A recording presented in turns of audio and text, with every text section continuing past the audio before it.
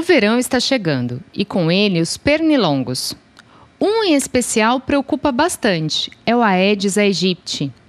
Só neste ano, este mosquitinho foi responsável por mais de 700 casos confirmados de dengue em Araraquara, em uma época que os especialistas consideram bastante incomum.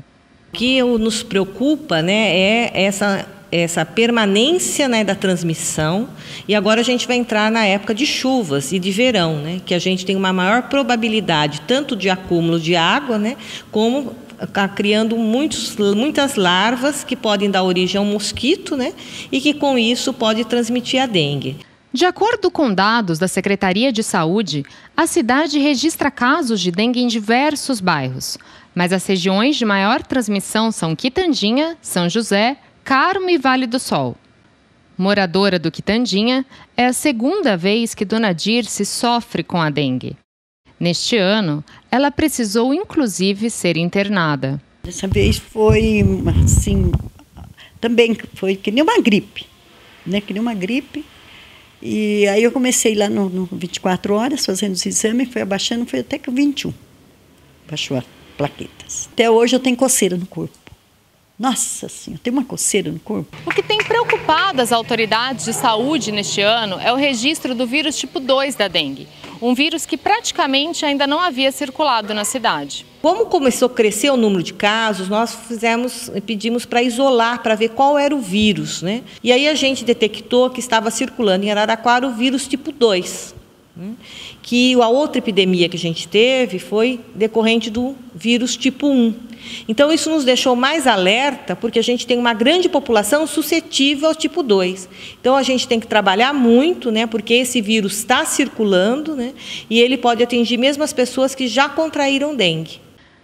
Para evitar uma epidemia, como a de 2015, quando mais de 8.000 casos foram confirmados na cidade, a Prefeitura criou um grupo especial, que visa a ação integrada das Secretarias de Saúde, Obras, Educação e Comunicação.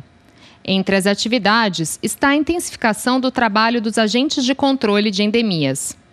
Nessa área nós vamos intensificar o casa a casa, que é o trabalho de vistoria, mais a orientação à população. Para que isso daí? Para fortalecer a parte preventiva. Para você ter uma ideia, 80% de todo o problema que nós temos em relação a criadouros são dentro de imóveis habitados, então assim, que existem pessoas que moram, e mais de 70% em cima de materiais que têm utilidade para o morador. A iniciativa está dando resultados. Eu não deixo recipiente com água, eu limpo todas as vasilhas, olho atrás da geladeira, limpo o ralo do banheiro, sempre, e o ralinho lá fora. A maior dificuldade é quando a gente não consegue entrar na residência, principalmente numa situação de bloqueio, onde existe um caso de dengue ali perto e a gente precisa abrir pelo menos 80% dos imóveis. Parceira no combate à dengue, a Câmara Municipal busca a conscientização da população.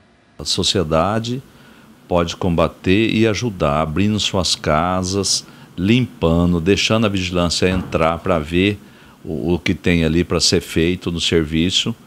Com certeza, se eles fizerem isso, nós vamos ter uma cidade mais limpa e menos dengue. Deixar os agentes entrarem, porque eles explicam para a gente certinho.